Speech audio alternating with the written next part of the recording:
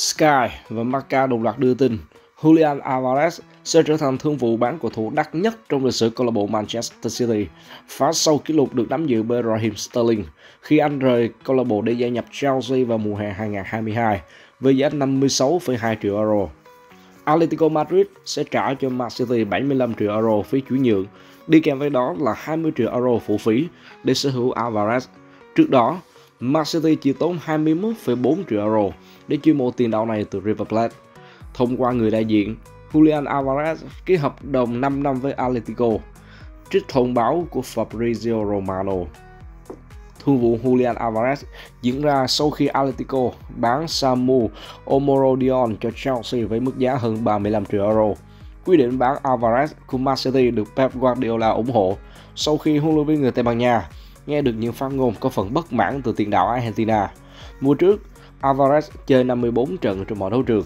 Xét về số phút thi đấu, chân sút này đứng thứ 8 trong đội hình Man City. Mặc dù vậy, Alvarez vẫn không hài lòng khi phải ngồi dự bị trong các trận đấu quan trọng của đội. Ngoài ra, gia đình của Alvarez cũng thích một nơi có khí hậu nhiệt đới ấm áp hơn so với thành phố Manchester đầy ẩm ướt. Here we go. Như vậy là thông tin từ Fabrizio Romano cho biết cũng đã chốt xong thương vụ Daniel Olmo. Anh sẽ chuyển đến Barcelona trong mùa giải tới. Giám đốc kỹ thuật Deco đã bàn bạc kỹ với phía Leipzig và thuyết phục thành công Daniel Olmo gia nhập Barcelona. Cầu thủ người Tây Ban Nha sẽ đặt bút ký vào bản hợp đồng có thời hạn đến năm 2030. Mức giá của thương vụ rơi vào khoảng 55 triệu euro, kèm 7 triệu euro phụ phí. Đáng nói, các cầu thủ viên Barcelona không vui với thương vụ này, bởi lẽ vị trí của Daniel Olmo hiện tại đang có nhiều sự lựa chọn. Tại Euro 2024, Daniel Olmo chỉ là cầu thủ dự bị cho Pedri. Chưa kể, Fermin Lopez cũng là một cầu thủ có đầy đủ tiềm năng, người hoàn toàn có thể quán xuyến vị trí này. Nếu bản hợp đồng này được hoàn tất, Daniel Olmo sẽ trở về mái nhà xưa. Cầu thủ sinh năm 1996, trưởng thành từ lò đào tạo La Masia nhưng không cạnh tranh được vị trí. Năm 2015, Daniel Olmo chuyển đến Croatia thi đấu cho Dinamo Zagreb trước khi gia nhập Leipzig vào năm 2020. Một nhóm hoạt động môi trường đã đột nhập và phá hoại căn biệt thự trị giá 9 triệu bảng của Messi ở Tây Ban Nha. Các bất động sản khác của Messi gần như bỏ trống khi chân sút này đang sinh sống và làm việc tại Mỹ. Lợi dụng điều này, nhóm hoạt động môi trường Futuro Vegetal đã đột nhập và phá hoại một căn biệt thự trị giá 9 triệu bảng ở Ibiza của Messi. Nhóm này tuyên bố đây là một công trình bất hợp pháp. Sau đó họ phun sơn bừa bãi lên tường của căn biệt thự. Thậm chí 2 thành viên trong nhóm được chụp ảnh đang giơ cao biểu ngữ mang thông điệp giúp hành tinh ăn thịt người giàu, bãi bỏ cảnh sát. Trên trang mạng xã hội X, Futuro Vegetal đã tiết lộ lý do đột nhập căn nhà của Messi. Chúng tôi đã nhuộm màu cho căn biệt thự bất hợp pháp của Messi ở Ibiza. Biệt thự là một công trình xây dựng bất hợp pháp mà cầu thủ này đã mua với số tiền khổng lồ.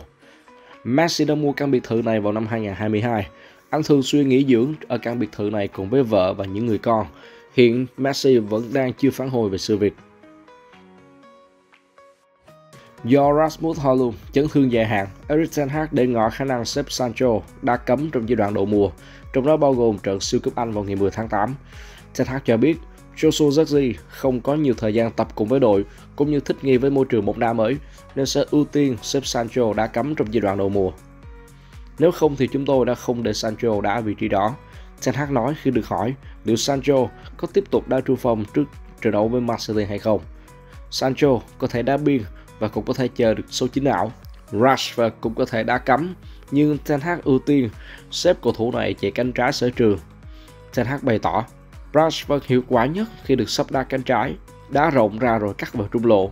Khi di chuyển như vậy, cậu ấy sẽ tạo ra nhiều mối nguy hiểm hơn.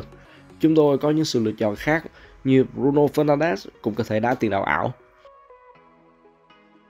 Nico Williams đã trở lại hội quân và tham gia các buổi tập đầu tiên. Anh được cho phép nghỉ ngơi đến ngày 12 tháng 8 nhưng quyết định rút ngắn thời gian nghỉ hè để đẩy nhanh quá trình chuẩn bị cho mùa giải mới.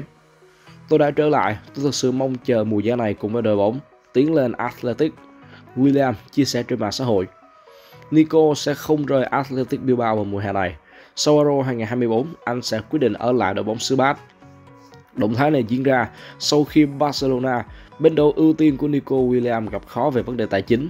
Phía Bilbao cũng giữ quan điểm tích cực về tương lai của Nico Williams bởi họ không gặp áp lực phải bán cầu thủ này. Bilbao lên kế hoạch giữ chân cầu thủ với 3 hợp đồng mới, với điều khoản phá vỡ được nâng lên từ 90 cho đến 100 triệu euro.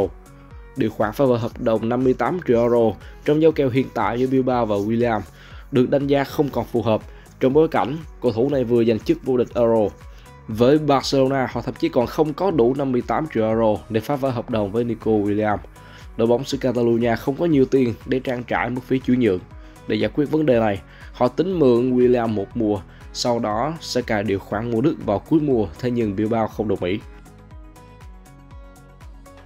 Bất chấp bị chấn thương hành hạ trong những mùa giải gần đây, Anthony Martial vẫn rất đắt show.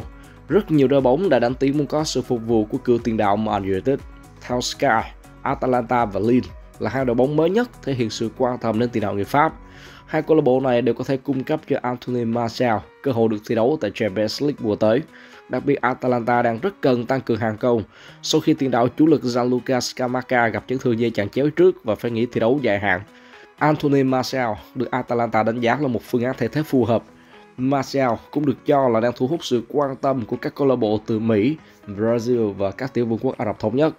Trước đó, Marseille, Lyon và Besiktas đều muốn ký hợp đồng với Anthony Martial theo dạng chuyển nhượng tự do. Tuy nhiên vào lúc này, chân sút 28 tuổi vẫn đang ngó lơ trước tất cả những lời đề nghị. Fiorentina tự tin họ có thể ký hợp đồng với David De Gea vào mùa hè này. Hai bên được cho là đang có những cuộc đàm phán tích cực. David De Gea vẫn chưa có câu lạc bộ mới kể từ khi rời Manchester United vào mùa hè năm ngoái. Anh được nhiều đội bóng quan tâm, thế nhưng thủ môn này hiện vẫn đang thất nghiệp. Thủ môn sinh năm 90 vẫn đang nỗ lực tập luyện để duy trì phong độ. Theo Mirror, nhiều đội bóng ở Ý và Tây Ban Nha muốn có De Gea, nhưng anh mong muốn nhận mức lương gần 100.000 bảng một tuần. Đó là mức lương quá cao và một số câu lạc bộ đã phải lắc đầu. Theo La Nazione, thủ môn này là mục tiêu hàng đầu của Fiorentina cho vị trí này, vì họ ngày càng tự tin rằng một thỏa thuận có thể đạt được. David De Gea được cho là sẽ chuyển đến Genoa vào đầu mùa hè, thế nhưng yêu cầu về mức lương của anh cũng là một rào cản. Với Fiorentina, họ cũng khó có thể đáp ứng mức lương mà De Gea yêu cầu. Thế nhưng đội bóng của Serie A đang hy vọng có thể thuyết phục cựu thủ môn của Man United nhận mức lương từ 60 đến 65.000 bảng một tuần. Fiorentina cũng nói rằng họ sẽ trao cho De Gea một vị trí back chính. Những cuộc đàm phán vẫn đang diễn ra và đội chủ sân Artemio Franchi tỏ ra khá tự tin trong thương vụ này.